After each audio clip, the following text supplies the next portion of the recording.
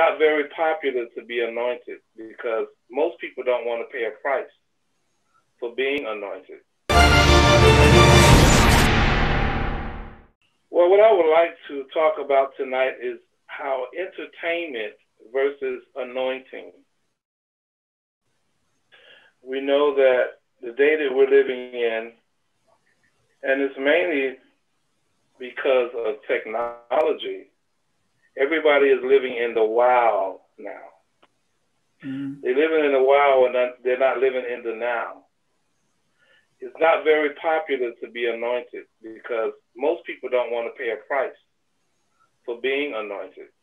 And there is a price for it. And I heard the young man, I think his last name is Elliott, he was speaking about people that have formal education and those that are gifted to play, that do not have formal education. And I'd like to share with you that one day, a few years back, God shared with me that you can be certified, but when it comes to God, you may not be qualified.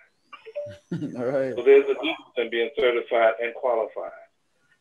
And you can be both. But the musician has to know that God has called them to this. And when God calls you to something, he qualifies you for it. Therefore, your character, your integrity, your personality, the way you carry yourself, the way you deal with people, the way you portray yourself, it's your character that keeps you in the room, not your gift.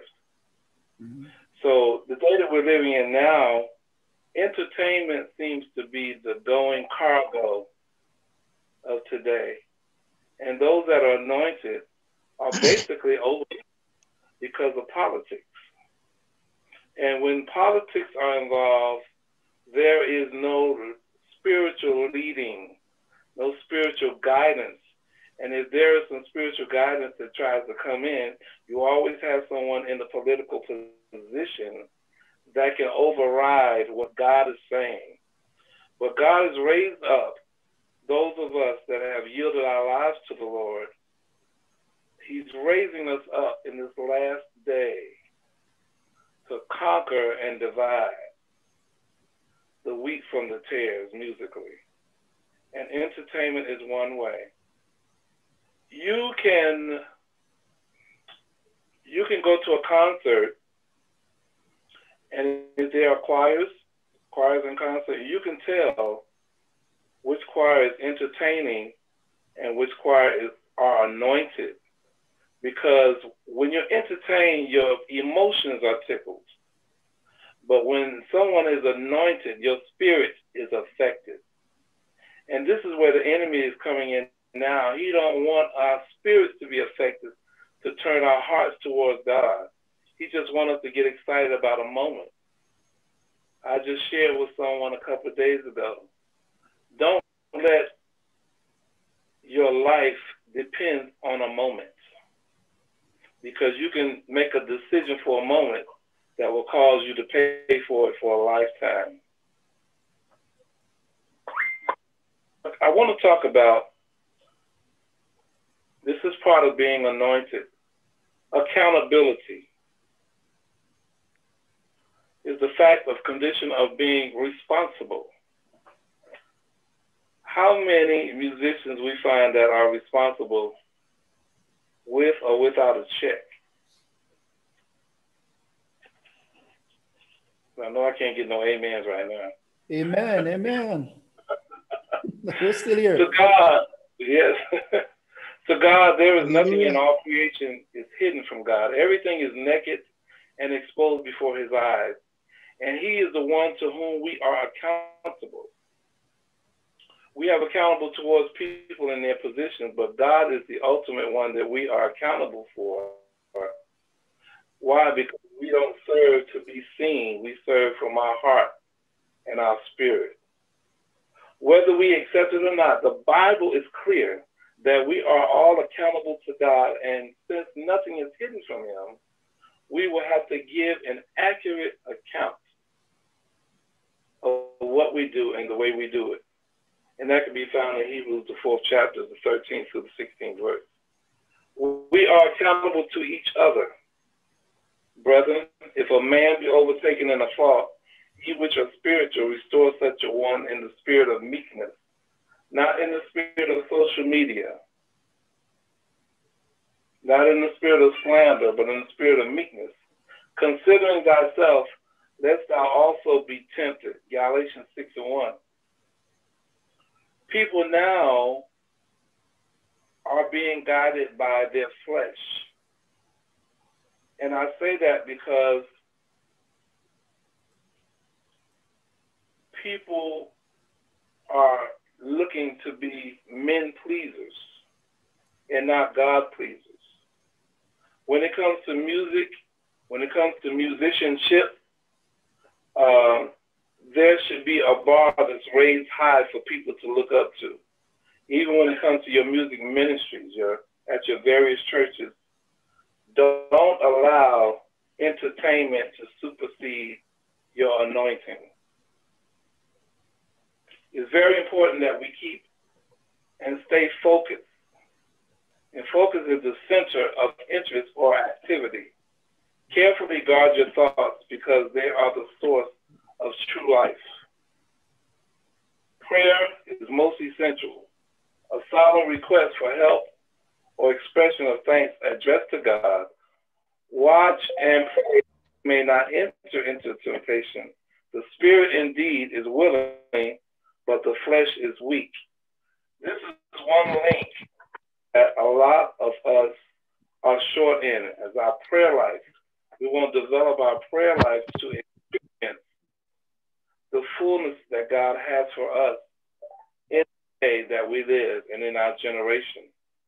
We must pray and not, the scripture said pray and not faint, but we must learn to pray. We don't have to always be in our knees, but pray in our spirit, even during the course of the day. There are a lot of musicians that are prayerful. Some of them are intercessors. A lot of them are spiritually awakening. And then, they need to really build their prayer life. I want to share a couple more things about musicianship. Now, a lot of people believe, they realize what they feel. A lot of musicians fail to realize that your attire speaks and shows who you are. The way you dress, the way you look, your code of ethics, moral principles that governs a person's behavior or the conduct of an activity. Excuse me. A few of the greatest challenges with musicians today is entertainment versus anointing, following leadership, prayer life and Bible study, production and service, and interaction with the local assembly.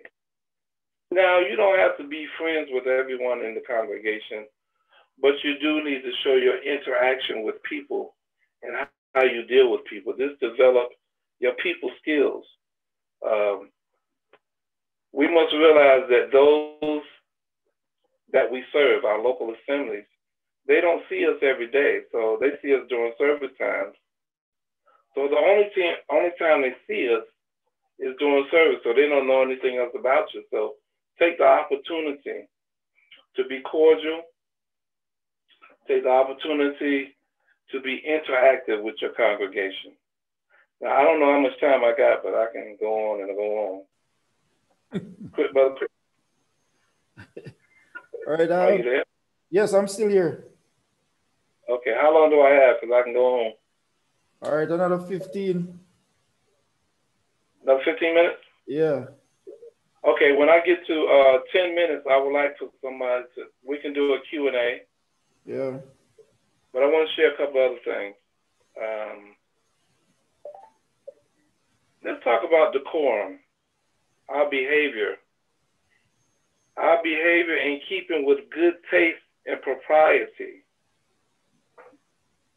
And I always like to use scripture as a foundation for what I teach because we do believe in the Word of God, and there's something in the Word of God that will support everything that we share with the body. This is one of my favorite scriptures that's in line with discerning. Be not deceived. Evil communications corrupt good manners. Be not deceived. Evil communications corrupt good manners. 1 Corinthians, the 15th chapter and the 33rd verse. Whenever there is something, I'm going to use an example. When you're dealing with people and they're cordial with you, and then all of a sudden there's a difference in their behavior, don't listen. Don't ignore the red flag. The scripture said, be not deceived. There has to be some evil communication to corrupt that good manner. Always know that. Today, I want you to ask yourself this question. What do I value when it comes to the things of God? What do I value? Value means to regard that something is held to deserve the importance. What's important to you? What's worth to you? So in everything, do to others as you will have them do unto you. For this sums up the law and the prophets. We have to learn today is to value the things of God. And how do we value the things of God? Is by valuing the Word of God and the principles thereby, and valuing each other, your band, your singers. Learn to pull out the best out of what you have. I believe God has given me a gift to develop talent and gifts out of others. I've worked with choirs, and when I feel led to pick a person to lead a particular song, I don't lead songs. No, you're going to lead this song. And God used them to really minister to the people. So I just wanted to share these few notes with you to encourage you to change your focus from entertainment to anointing. Let's learn how to seek God no matter what. We're living in a day and time where being anointed is not popular, but entertaining is very popular. So don't let anyone discourage you when God is dealing with you about a certain sound, a certain style. And listen, just know that God is on your side and he's with you. So be encouraged. God bless you.